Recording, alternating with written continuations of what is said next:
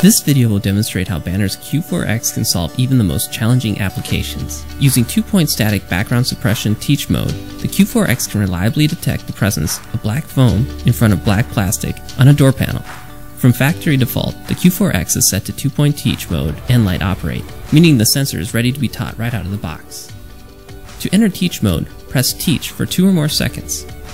Present your first target, the foam present condition, and press teach. Now present your second target, foam absent, and press teach again. A single switch point is set in the center of the 2 targets. In only a few button clicks, the Q4X can reliably detect the dark foam in front of a dark background.